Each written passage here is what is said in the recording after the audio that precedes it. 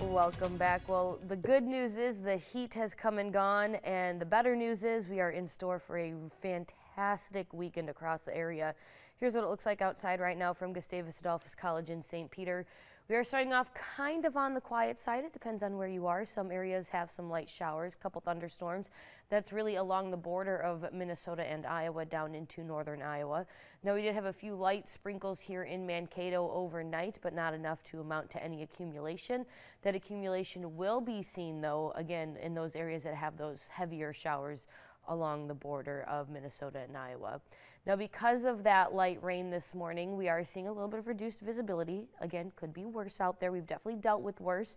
Just something to keep your mind on as you go forward. Some of this is due to that rain. Some of this is due to a little bit of fog forming because those dew points are still a little bit on the muggy side this morning. We're at 4 miles of visibility in Albert Lea and St. James, with 5 in Algona, 6 in Esterville, as well as in Marshall, 7 in Forest City. So yes, could be a lot worse out there. Just something to keep your mind on. Here's a look at those dew points. A lot better than what we have been seeing. We still have some areas in those 70s, but compared to the last few days, we've been in the mid to upper 70s at this point in time in the morning. This morning, big difference out there as we are in the mid to upper 60s, low 70s, which is why we have a little bit of that fog out there because temperatures are right around those upper 60s and low 70s. Now, like I said, it's starting off a little muggy out there right now, but as the day goes on, those temperatures in general are going to rise. Dew points are going to kind of stay where they're at and drop a little bit going into the afternoon hours, which means the muggy start we have now is actually going to decrease and become more comfortable by this afternoon. Here's a look at your current temperatures. Like I said, upper 60s, low 70s. The warmest we have in the area is 75 degrees in Blue Earth, and that kind of beats the, we haven't really been that cool if you want to even classify that going through the last few days.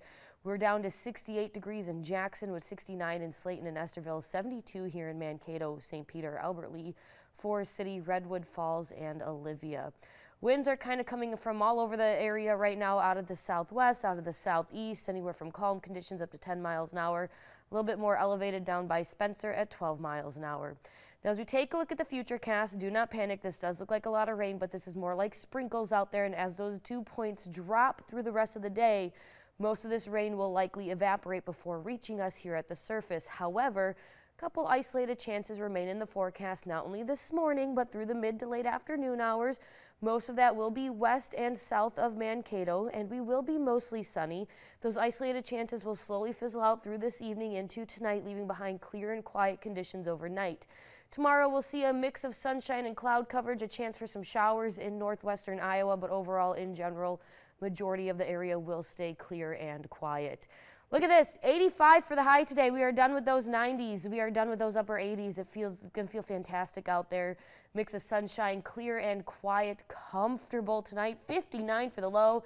It feels kind of rewarding to put that in there in the forecast, being that we have not dropped below those 70s for the last several nights. Here's a look at your extended forecast this weekend, dropping into the mid 70s tomorrow, upper 70s on Sunday, little to no humidity. It's going to feel fantastic even with that sunshine. Going into next week, we're going to see those 70s stick around with those low 80s. It's going to be a great week ahead to end August and start September. Lisa, Jackson.